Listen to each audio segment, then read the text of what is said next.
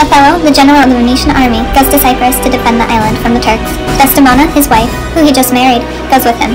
Iago, trusted by Othello, hates Othello because of Cassio, a friend of Othello, took his spot in the Venetian army as Othello's lieutenant.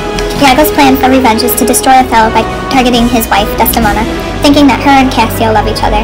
In return, Othello will become jealous and act out in rage. Othello will need proof of his doubt against Desdemona. What dost thou say, Iago? Did Michael Cassio, when you wooed my lady, know of your love? He did, from first to last. Why dost thou ask? I did not think he had been acquainted with her. Why dost you think? Think, my lord. Thou dost conspire against thy friend Iago. If thou but thinkst him wrong and makes his ear a stranger to thy thoughts. I do beseech you, though I perchance am vicious in my guess. As I confess, it is my nature's plague, to spy into abuses and off my jealousy. Shape faults that are not, that are your wisdom yet, from one that so imperfectly concites, would take no notice, nor build yourself a trouble out of this scattering and unsure observance. If were not for your quiet, nor your good, nor for my manhood, honesty, or wisdom, to let you know my thoughts. By heaven, I'll know thy thoughts. Oh, beware, my lord, of jealousy. It is the green-eyed monster which doth mock. The meat it feeds on, the cuckold lives in bliss, who, certain of his fate, loves not his wronger. But oh, what damned minutes tell he o'er, who doubts, yet doubts, suspects, yet strongly loves. Where virtue is, there are more virtues, nor from mine or weak merits will I draw the smallest fear or doubt of revolt, for she has eyes, and chose me. No, Iago, I'll see before I doubt, when doubt prove, and on proof there is no more but this, away at once with love or jealousy. Going, my lord, I take my leave. 'Tis destiny unshunnable like death. Even then this forked plague is fated to us. When we do quicken, Desdemona comes. If she be false, oh then heaven mocks itself. I'll not believe it. Oh, my dear Othello! Your dinner and generous in slanders.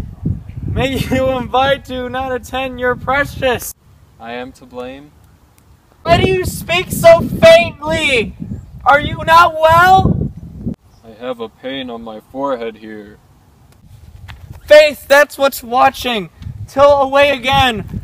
Let me bind it hard. Within this hour it will be well. Your napkin is too little. Let it alone. Come, I'll go with you.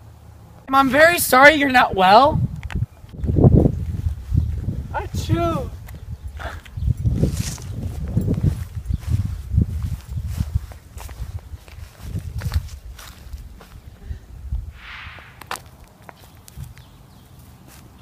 I'm glad I found this napkin. This was her first remembrance from the moor. My wayward husband hath 100 times wooed me to steal it, but she so loves the token, for he conjured her she should ever keep it, that she reserves it evermore about her to kiss and to talk. I'll have the work taken out and give it to Iago. What he will do with it, heavens know, not I. I have nothing but to please his fantasy. Iago will use the handkerchief, found by Emilia, Desdemona's lady attendant and Iago's wife, to set up Cassio, so it appears that Desdemona was with him. Iago places the handkerchief in Cassio's bedroom instead of giving the handkerchief to Desdemona. Cassio gives it to Bianca, the town hooker, and not Desdemona. Oh, save you, friend Cassio. What make you from home? How is it with you, my most fair Bianca? I taste sweet love. I was coming to your house. And I was going to your lodging, Cassio. What keep a week away? 7 days and nights, 8 scores 8 hours, and lovers' absent hours? More tedious than the dial 8 scores times. A weary reckoning. Pardon me, Bianca. I have this while with leaden thoughts be pressed, but I shall, in more continued time, strike off this score of absence, sweet Bianca.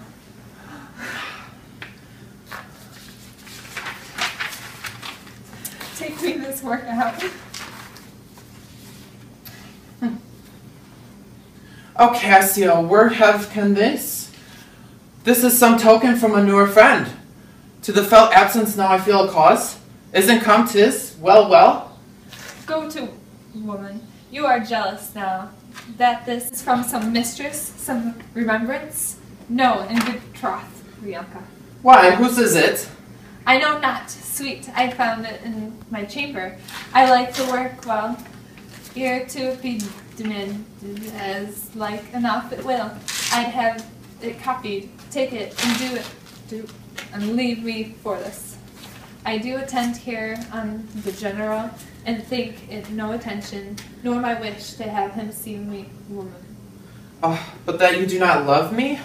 I pray you, bring me some on my way a little, and say if I shall see you soon at night? For I attend here, but I'll see you soon. Ah, 'tis very good. I must be circumstanced. Iago's plan is at its climax. After talking with Othello, Iago plans to take down Cassio, while Othello targets Desdemona. There has been a planned attack on Cassio by Roderigo, Iago's partner in crime. Cassio kills Roderigo, but is slain in the leg, but lives. Emilia, Bianca, and Iago rush to the scene. Iago blames the fight on Bianca for being a whore and contributing to the plot against Cassio. Iago tells his wife Emilia to go alarm Othello.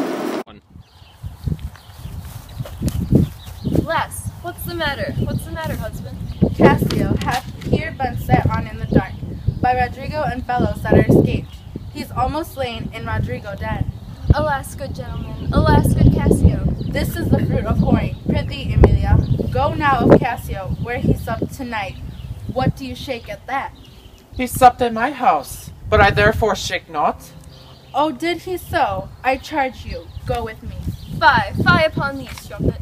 I am no strumpet, but of life as honest as you that thus abuse me. As I, foe, fie upon thee. Kind gentlemen, let's go see poor Cassio dress. Come, mistress, you must tell another's tale. Emilia, run you to the cattail, and tell my lord and lady what hath happened. Will you go on? I pray. This is a night that either makes me or fordoes me. Quite. Othello confronts Desdemona about the missing handkerchief. Desdemona has no idea where it is at.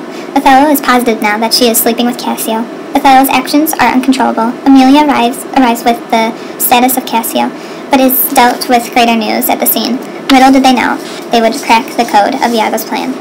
Banish me, my lord, but kill me not! Down, strumpet! But while I say one prayer! It is too late.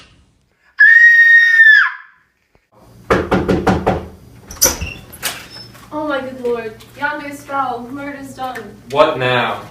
Oh, the more angel she, and you the blacker devil.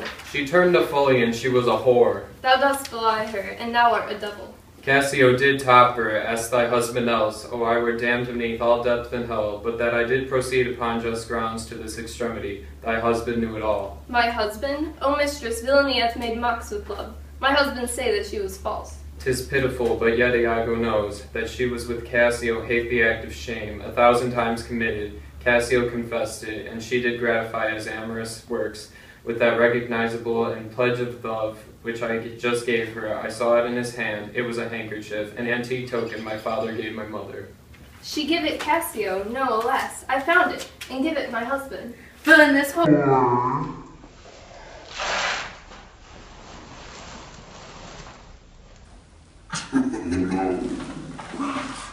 After realizing that Desdemona was speaking the truth, Othello breaks down. He reflects back on all that has come, and how Iago, Othello's most trusted man, betrayed him. Causing such destruction, it was too much for Othello to handle. Deeds relate, speak of me as I am, nothing accentuate, were a malignant and a turbaned Turk, beat a Venetian, introduced the state, I took by the throat the circumcised dog, and smote him thus. I kissed there ere I killed thee, no way but this, killing myself to die upon a kiss. In the end, Iago's plan for revenge claims 4 victims: Roderigo, Desdemona, Emilia, and Othello. Iago is chased down and captured. Cassio becomes the presiding general of the Venetian army after Othello's death. The fate of Iago all rests in Cassio's hand. Sad to say, though, that jealousy is the root of all evil.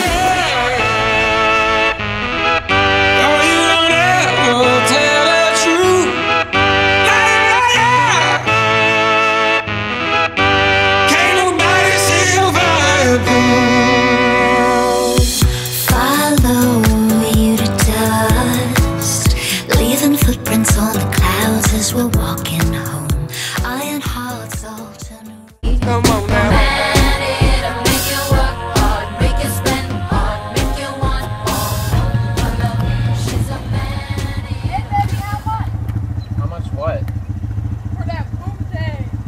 You're not getting anything.